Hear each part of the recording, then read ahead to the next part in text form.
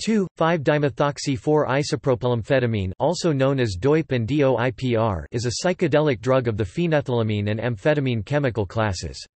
It was first synthesized by Alexander Shulgin, and was described in his book PiHKAL, Phenethylamines I Have Known and Loved. Shulgin described DOIPR as being at least an order of magnitude weaker than DOPR, with doses of 20 to 30 mg required to produce valid changes in mental state. Very little data exists about the pharmacological properties, metabolism, and toxicity of DOIPR.